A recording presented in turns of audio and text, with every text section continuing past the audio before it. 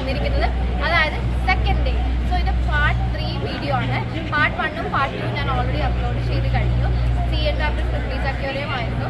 ഇത് പാർട്ട് 3 എന്താണെന്ന് അറിയാനാണ് നിങ്ങൾ വെയിറ്റ് ചെയ്യുന്നെങ്കിൽ that is Casa Loma.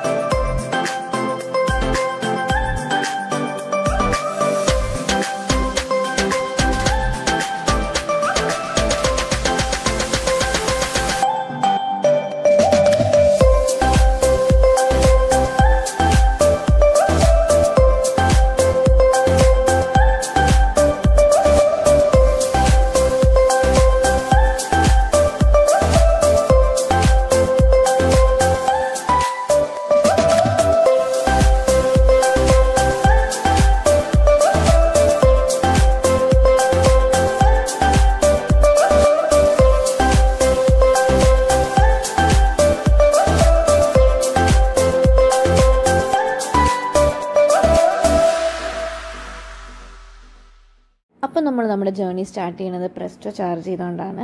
So Presto charge ചെയ്യേണ്ടത് എങ്ങനെയാണെന്നാണ് ഞാൻ നിങ്ങളെ ഇപ്പോൾ കാണിച്ചു തരുന്നത്. അപ്പോൾ വളരെ സിമ്പിളാണ്. ജസ്റ്റ് കാർഡ് ഇടുക, എത്ര എമൗണ്ടാണ് വേണ്ടതെന്ന് വെച്ചാൽ അതിൽ ക്ലിക്ക് ചെയ്യുക. ദെൻ ക്രെഡിറ്റ് കാർഡോ ഡെബിറ്റ് വെച്ചോ നിങ്ങൾക്ക് പേയ്മെൻറ്റ് ചെയ്യാം. എൻ്റെ കാർഡിൽ നിന്ന് പൈസ തട്ടിയെടുക്കുന്നു ഗൈസ്. പൈസ തട്ടിയെടുക്കുന്നത് കണ്ടോ ഗൈസ്. എൻ്റെ കാർഡ് ഇവിടെ യൂസ് ചെയ്യുന്നതല്ല, എൻ്റെ കാർഡ്.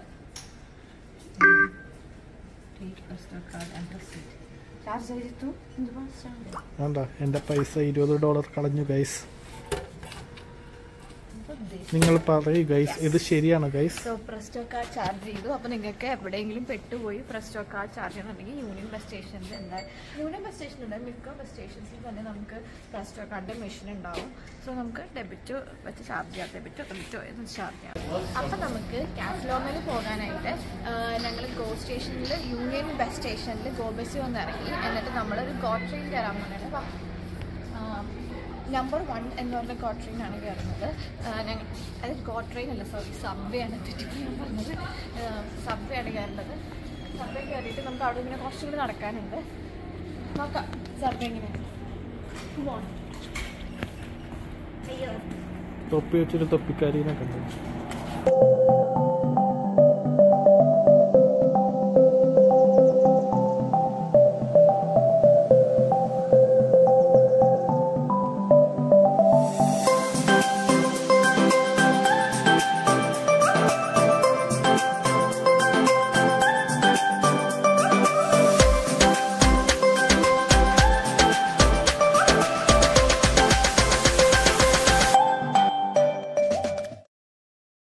അപ്പോൾ നമ്മൾ താഴെ സബ്വേ കയറാനെത്തി. കറക്റ്റ് ടൈമായിരുന്നു. കൃത്യമായിട്ട് ഇതേ ട്രെയിൻ വരുന്നത് നിങ്ങളെ കാണിക്കാൻ പറ്റി. ഭയങ്കര ഫാസ്റ്റിലാട്ടോ ശരിക്കും ആ സംഭവം വരുന്നത്. ആൻഡ് പെട്ടെന്ന് തന്നെ ഞങ്ങൾ എത്തുകയും ചെയ്തു. അപ്പോൾ നമുക്ക് ഇറങ്ങേണ്ടത് ഡുപോൺ സ്റ്റേഷനിലാണ്. അവിടുന്ന് കുറച്ച് വാക്കിംഗ് ഡിസ്റ്റൻസേ ഉള്ളൂ Casa Lomയിലേക്ക്. അപ്പോൾ നമുക്ക് പോകുന്ന വഴിയൊക്കെ ഒന്ന് കാണാം. സ്റ്റേഷന് പുറത്തിറങ്ങിയപ്പോൾ തന്നെ Casa Loma എന്ന് എഴുതിയിരിക്കുന്ന ഒരു ബോർഡ്, ഡയറക്ഷൻ കാണിച്ചിട്ടുള്ള ഒരു ബോർഡ് ഞങ്ങൾ കണ്ടു. അതുപോലെ തന്നെ റോഡ് ക്രോസ് ചെയ്ത് കഴിഞ്ഞപ്പോൾ അടുത്ത ബോർഡ് ഡയറക്ഷൻ കാണിച്ചിട്ടുള്ള നേരെ നടന്നാൽ മതി എന്നുള്ളത്. ആ ക്യാസിലെത്തണ വരെയും ക്യാസിലേക്ക് പോകാനുള്ള ഡയറക്ഷൻസ് നമുക്ക് ഗൂഗിൾ മാപ്പ് നോക്കാണ്ട് തന്നെ അവർ ഓരോ പോയിന്റിലായിട്ട് കൊടുത്തിട്ടുണ്ടായിരുന്നു. അത് ആക്ച്വലി ഒരു നല്ല കാര്യമായിട്ട് എനിക്ക് തോന്നി. അപ്പോൾ നമ്മൾ ഓൾമോസ്റ്റ് Casa Lomയുടെ അടുത്തെത്തി. ഫസ്റ്റ് കാണുന്നത് തന്നെ ഒരു സ്റ്റെയർ കേസാണ്. അപ്പോൾ സ്റ്റെയർ കേസ് കയറി മുകളിൽ ചെല്ലുമ്പോഴാണ് നമുക്ക് ക്യാസിൽ കാണാൻ പറ്റുന്നത്. നല്ല ഭംഗിയാണ് ആക്ച്വലി Casa Lomയിലേക്ക് പോകുന്ന വഴി കാണാനായിട്ട്. ഫോട്ടോഗ്രാഫിക്ക് പറ്റിയ ഒരു അടിപൊളി പ്ലേസ് ആയിട്ടാണ് എനിക്ക് തോന്നിയത്. അതുപോലെ തന്നെ Casa Lomയുടെ തൊട്ടടുത്ത് തന്നെയാണ് സ്പാഡിന മ്യൂസിയം ഉള്ളത്. സോ ബട്ട് അത് സിറ്റി പാസിൽ ഇൻക്ലൂഡഡ് അല്ലാത്തതുകൊണ്ട് എനിക്ക് നിങ്ങളെ ഇന്ന് കാണിച്ചു തരാൻ പറ്റില്ല. ബട്ട് അതിൻ്റെ ഒരു വീഡിയോ ഞാൻ പിന്നീട് ചെയ്യുന്നതായിരിക്കും. അപ്പോൾ ഇതേ നമ്മൾ Casa Lomയുടെ ഫ്രണ്ടിൽ എത്തിയിരിക്കുകയാണ്. Another top attraction of Toronto. Casa Lomയിൽ എനിക്ക് ഏറ്റവും ഇഷ്ടപ്പെട്ടതും എന്നെ ഏറ്റവും അട്രാക്റ്റ് ചെയ്തതും ഈ വാട്ടർഫോളാണ്. കാസലിൻ്റെ ജസ്റ്റ് ഫ്രണ്ടിലാണ് ഈ വാട്ടർഫോൾ. കാണാൻ അടിപൊളിയാണ്. നല്ല ഫ്രീസിങ് വാട്ടർ ആയിരുന്നു. ഇതാണ് Casa Lomയുടെ ഫ്രണ്ട് പോർഷൻ ശരിക്കും എനിക്ക് ഡിസ്നി ഫിലിംസിലൊക്കെ നമ്മൾ കുറേ കാസിലൊക്കെ കണ്ടിട്ടില്ലേ, ആ ഒരു ഫീലാണ് എനിക്ക് തോന്നിയത്. അപ്പോൾ സോ ഞങ്ങൾ അവിടെ പോയ ദിവസം അവിടെ ഒരു എക്സിബിഷൻ നടക്കുന്നുണ്ടായിരുന്നു, പ്രിൻസസ് ഡയാന എക്സിബിഷൻ. അതിന് തന്നെ ഒരു കാറ് അവിടെ ഡിസ്പ്ലേക്ക് ഉണ്ടായിരുന്നു, പ്രിൻസസ് ഡയാനയുടെ റോൾസ് റോയ്സ് കാറ്. അടിപൊളിയായിരുന്നു കേട്ടോ കാണാനായിട്ട്, ഒരു റോയൽ ലുക്കുള്ള ഒരു അടിപൊളി കാറ്. അപ്പോൾ കാറ് മാത്രമാണ് ആക്ച്വലി എക്സിബിഷൻ ഉള്ളത്. പിന്നെ നമുക്ക് അവിടെ സെലിബ്രിറ്റി ഫോട്ടോഗ്രാഫി പോലെ എടുക്കാനായിട്ടുള്ള ഒരു ചെറിയ ഓപ്ഷൻ ഉണ്ടായിരുന്നു എക്സിബിഷൻ്റെ തന്നെ. പിന്നെ കാസ ലോമയിൽ നമ്മൾ സിറ്റി പാസ് അല്ലാണ്ട് വരുവാണെങ്കിലുള്ള പ്രൈസസ് ആണ് ഞാൻ നിങ്ങളിപ്പോൾ കാണിച്ചു തരുന്നത്. അപ്പോൾ അകത്തേക്ക് കയറുമ്പോൾ സൈഡിലായിട്ട് നമുക്ക് പാസ് എടുക്കാനുള്ള കൗണ്ടേഴ്സ് ഉണ്ട്. നമുക്ക് ഓൾറെഡി സിറ്റി പാസ് ഉള്ളതുകൊണ്ട് ജസ്റ്റ് സ്കാൻ ചെയ്തിട്ട് ഉള്ളിലേക്ക് കയറാൻ പറ്റി. സോ അപ്പോൾ കാസ ലോമയെ കുറിച്ച് പറയുകയാണെങ്കിൽ കാസ ലോമ പണിതത് 1914 ബൈ ഹെൻറി പാലറ്റ്. ബട്ട് ഇപ്പോൾ അത് ഓൺ ചെയ്യണത് സിറ്റി ഓഫ് ടൊറൻറ്റോ ആണ്. ഓൾമോസ്റ്റ് ലൈക്ക് 3 years എടുത്തു ഇത് പണിത് കഴിയാനായിട്ട്. അപ്പോൾ നമ്മൾ ഫ്രണ്ട് പോർഷനാണ് ഈ കാണിക്കുന്നത്. സോ ഫ്രണ്ടിൽ തന്നെ ഒരു പിയാനോ ഉണ്ടായിരുന്നു. 4 ലെയർ ആണ് ഓൾമോസ്റ്റ് ആ പിയാനോയിലുള്ളത്. കാണാൻ നല്ല അടിപൊളിയായിരുന്നു. അപ്പോൾ ഞാൻ നിങ്ങൾക്ക് കുറച്ച് റൂംസ് കാണിച്ചു തരാം. ഫസ്റ്റ് കാണിക്കാൻ പോണത് ലൈബ്രറി ആണ്. അപ്പോൾ ഇതാണ് കാസ ലോമയുടെ ലൈബ്രറി റൂം. ഒന്നും പറയാനില്ല, അടിപൊളിയാണ്. പ്രത്യേകിച്ച് ആ ലൈറ്റിങ്സ് ആണ് നമ്മൾ എടുത്ത് പറയേണ്ടത്. സോ ഇവിടെയാണ് ഇപ്പോൾ വെഡ്ഡിങ്സും ഓർ ഇനി പാർട്ടീസൊക്കെ കാസ ലോമയിൽ നടത്തുന്നുണ്ടെങ്കിൽ ലൈബ്രറി റൂമാണ് അതിനു വേണ്ടി ചൂസ് ചെയ്യുന്നത്. ഈ ലൈറ്റിങ്സ് ആണ് അവിടെ എനിക്ക് ഏറ്റവും ഇഷ്ടപ്പെട്ടത്. സോ ലൈബ്രറിയുടെ സൈഡിലായിട്ട് തന്നെ നമുക്ക് ഒരു റൗണ്ട് ടേബിളും കുറേ ചെയർസൊക്കെ ഇട്ട് നമുക്ക് ബുക്സ് റീഡ് ചെയ്യാനുള്ളൊരു സെറ്റപ്പ് ഉണ്ടായിരുന്നു. സോ അങ്ങോട്ടേക്കാണ് ചുറ്റി നടന്നു പോകുന്നത്. ആക്ച്വലി നമുക്കിപ്പോൾ എടുത്ത് വായിക്കാനൊന്നും പറ്റില്ല, ബട്ട് അത് അതിനുള്ളൊരു സെറ്റപ്പ് ആയിരുന്നു. അപ്പോൾ ഞാനത് ഫുള്ളായിട്ടൊന്ന് കാണിച്ചു തരാം. നല്ല അടിപൊളിയായിട്ട് കേർട്ടനൊക്കെ ഇട്ട് നല്ല ഭംഗിയുണ്ടായിരുന്നു കാണാനായിട്ട്. So the next one is serving room. അപ്പോൾ ഈ റൂം യൂസ് ചെയ്തതെന്ന് വെച്ചാൽ ബ്രേക്ക്ഫാസ്റ്റ് റൂമായിട്ടോ ഒരു ക്വയറ്റ് ഡിന്നറിന് വേണ്ടി യൂസ് ചെയ്തതെന്ന് വെച്ചാണ്. അല്ലെങ്കിൽ ഏതെങ്കിലും ഒരു വലിയ പാർട്ടി വരുമ്പോഴേക്കും ഈ റൂമിലേക്ക് സ്റ്റാഫുകൾ ഫുഡൊക്കെ ഉണ്ടാക്കി വെച്ചിട്ട് ബിഗ് ഡൈനിങ് റൂമിലോട്ട് കൊണ്ടുപോകുമായിരുന്നു. സോ അങ്ങനെയും ഈ room use ചെയ്തിരുന്നേച്ചു. But most probably breakfast റൂമായിട്ടാണ് അത് യൂസ് ചെയ്തിരുന്നേച്ചത്. അപ്പോൾ നെക്സ്റ്റ് ഞാൻ നിങ്ങളെ കാണിക്കുന്ന റൂം സ്റ്റഡി റൂമാണ്. അപ്പോൾ പേര് പോലെ തന്നെ അവിടെ ഒരു ലാമ്പും ഒരു ബുക്കും ഒരു ടേബിളാണുള്ളത്. സോ ആ ടേബിൾ എന്ന് പറഞ്ഞാൽ നെപ്പോളിയൻസ് റൈറ്റിംഗ് ഡെസ്കിൻ്റെ സെയിം എക്സാക്ട് കോപ്പിയാണെന്നാണ് അവിടെ എഴുതി വെച്ചിരിക്കുന്നത്. അതുപോലെ തന്നെ ആ റൂമിൻ്റെ നേരെ ഓപ്പോസിറ്റായിട്ട് നമുക്കൊരു ഫയർ പ്ലേസ് കാണാം. ഫയർ പ്ലേസും പിന്നെ 2 സൈഡിലായിട്ട് 2 സ്റ്റെയർ കേസും. സോ ഒരു സ്റ്റെയർ കേസ് സ്ലീപ്പിംഗ് ക്വാർട്ടേഴ്സിലേക്ക് പോകാനും ഒരു സ്റ്റെയർ കേസ് ബേസ്മെൻറ്റിലോട്ട് പോകാനുള്ളതുമാണ്. സോ ഇത് കാസ ലോമയിൽ തന്നെയുള്ള വേറൊരു ഡൈനിങ് റൂമാണ്. നല്ല സ്പേഷ്യസ് ആട്ടോ. ബട്ട് ഞങ്ങൾക്ക് ഉള്ളിലോട്ട് കയറാൻ പറ്റിയില്ല, കാരണം അവിടെ ഓൾറെഡി എന്തോ പ്രോഗ്രാം നടക്കുന്നുണ്ടെന്ന് തോന്നുന്നു. സോ അവിടെ കുറേ സെറ്റ് ചെയ്ത് വെച്ചിട്ടുണ്ടായിരുന്നു. എല്ലാ ടേബിളൊക്കെ സെറ്റ് ചെയ്ത് അടിപൊളിയായിട്ട് വെച്ചിട്ടുണ്ടായിരുന്നു. ഉള്ളിലോട്ട് കയറി നിങ്ങളെ കാണിക്കാൻ പറ്റിയില്ല. അതുപോലെ തന്നെ നമ്മൾ കാസ ലോമയുടെ ഫ്രണ്ട് പോർഷനിൽ നിന്ന് മുകളിലേക്കുള്ള വ്യൂ ആണിത്. സോ എല്ലാ കാനഡയുടെ ഫ്ലാഗും US-ൻ്റെ ഫ്ലാഗൊക്കെ വെച്ചിട്ട് അവർ സെറ്റ് ചെയ്ത് വെച്ചിട്ടുണ്ടായിരുന്നു. സോ അതിൻ്റെ ഒരു വ്യൂവും കൂടി നിങ്ങളെ കാണിച്ചു തരാമെന്ന് വിചാരിച്ചു. ഓൾസോ 2nd ഫ്ലോർ റൂമിൽ നിന്നുള്ള ബാൽക്കണി വ്യൂവും ഉണ്ട്. അപ്പോൾ നെക്സ്റ്റ് റൂമാണ് സ്മോക്കിംഗ് ആൻഡ് ബിലിയർഡ് റൂം. ഈ റൂം കൺസിഡർ ചെയ്തിരുന്നത് ജെന്റിൽമാൻസ് പ്രൈവറ്റ് റൂം എന്നാണ്.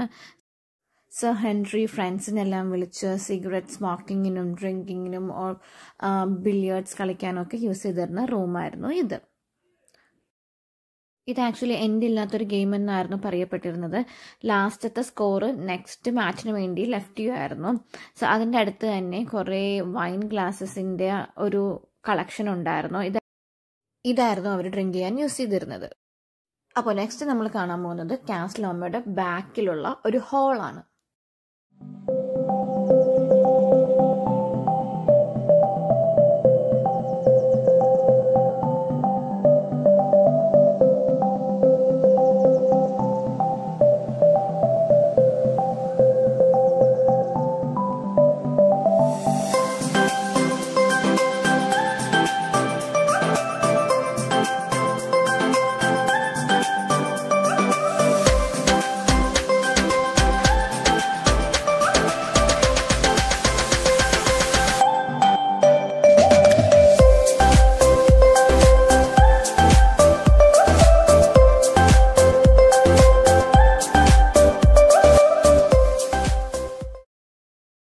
അടുത്ത ഞാൻ നിങ്ങളെ കാണിച്ചു തരാൻ പോകുന്നത് മെയിൻ ഡൈനിങ് റൂമാണ്.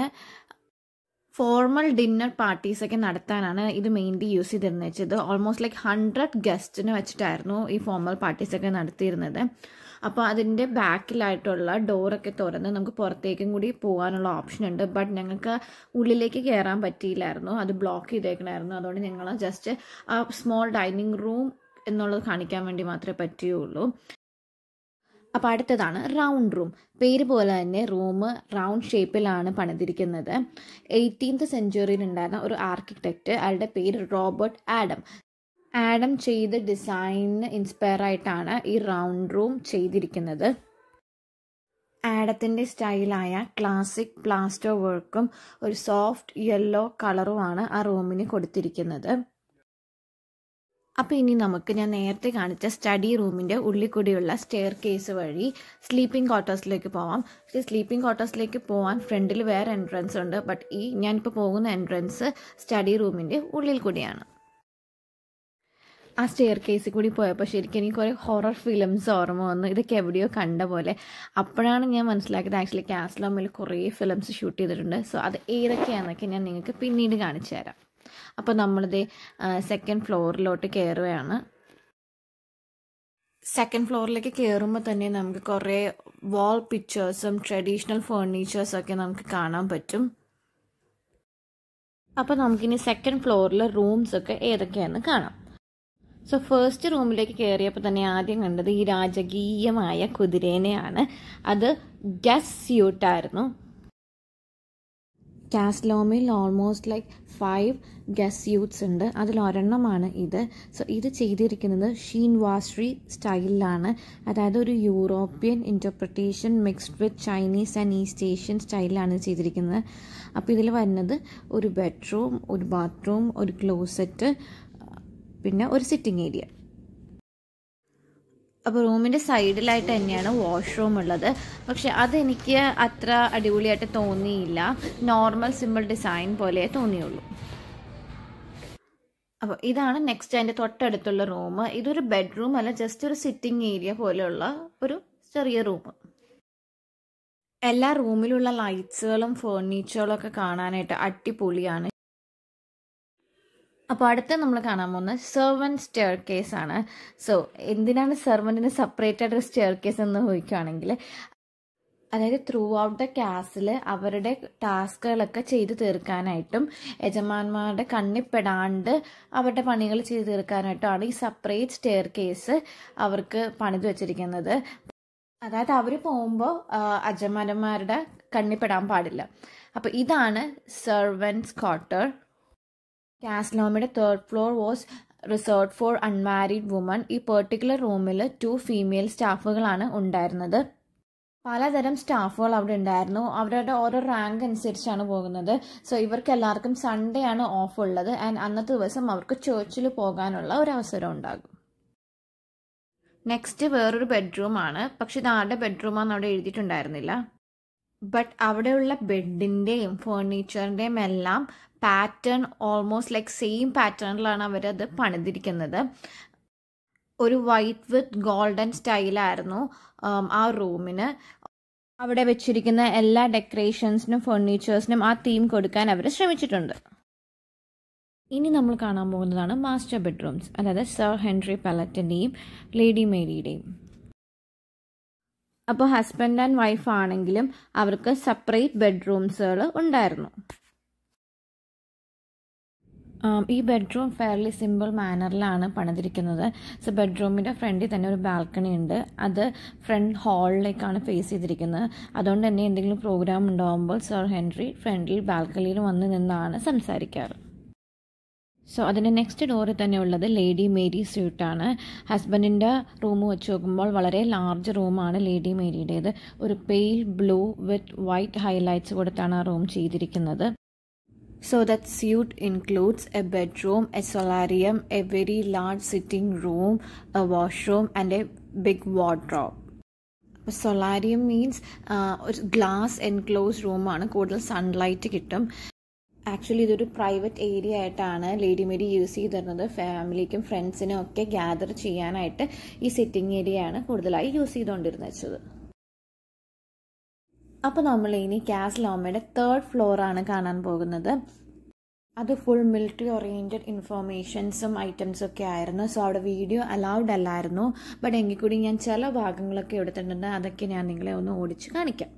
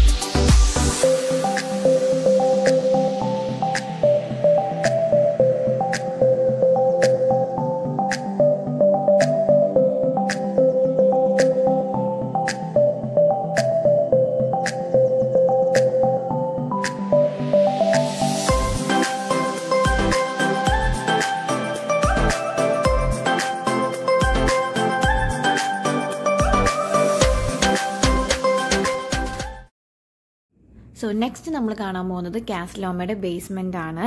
സോ ഇതാണ് ബേസ്മെൻറ്റിലേക്ക് പോകുന്ന വഴിക്ക് അടിപൊളി ലൈറ്റ്സ് ഒക്കെ ഉണ്ടായിരുന്നു. അപ്പോൾ ബേസ്മെൻറ്റിലാണ് ഫുഡ് കോർട്ട് ഉള്ളത്.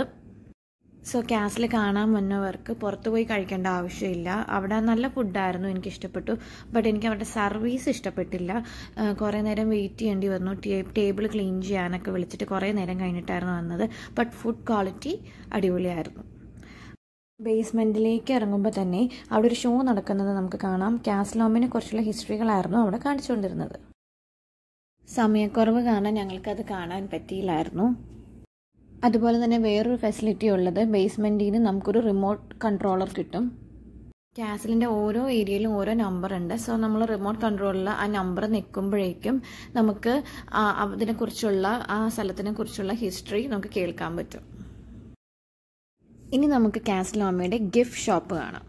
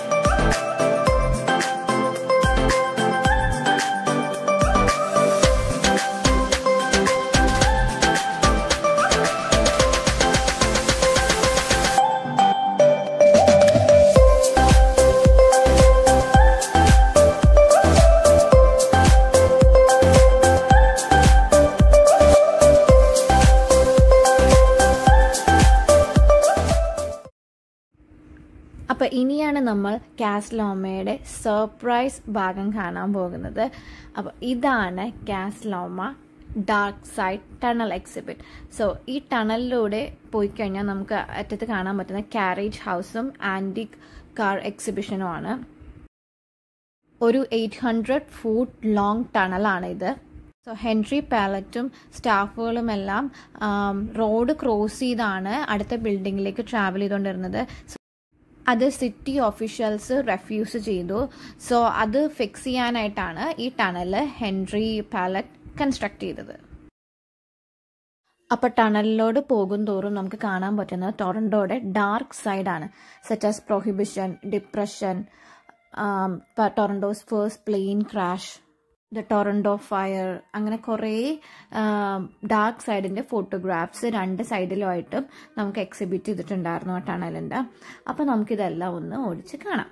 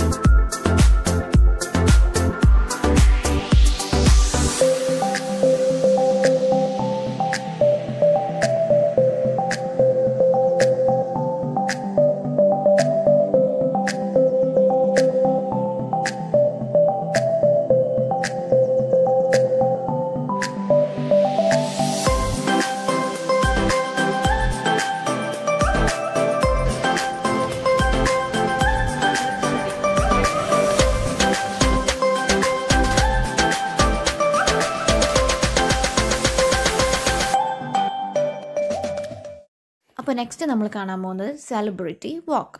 അപ്പോൾ സെലിബ്രിറ്റി വാക്കിനെ കുറിച്ച് പറയുന്നതിന് മുമ്പ് കാസ ലോമയിൽ ഒരുപാട് ഫിലിംസ് ഷൂട്ട് ചെയ്തിട്ടുണ്ട്. For example X-Men, the pacifier, the വോവ്, kill bill, strange Bru, fast and furious, Tokyo drift, അങ്ങനെ കുറേ ഫിലിംസ്, ഓൾമോസ്റ്റ് ലൈക്ക് 100 ഫിലിംസ് കാസ ലോമയിൽ ഷൂട്ട് ചെയ്തിട്ടുണ്ട്. സോ അതിൻ്റെയൊക്കെ മെമ്മറി പോലെ ഒരു ചെറിയ സെലിബ്രിറ്റി വാക്കാണ് നമ്മൾ ഫസ്റ്റ് കാണാൻ പോകുന്നത്. അപ്പോൾ സെലിബ്രിറ്റി വാക്കിലേക്ക് കയറുമ്പോൾ തന്നെ ഫസ്റ്റ് കാണാൻ പറ്റുന്നത് നമുക്ക് ജസ്റ്റിൻ ട്രൂഡോ ആണ്.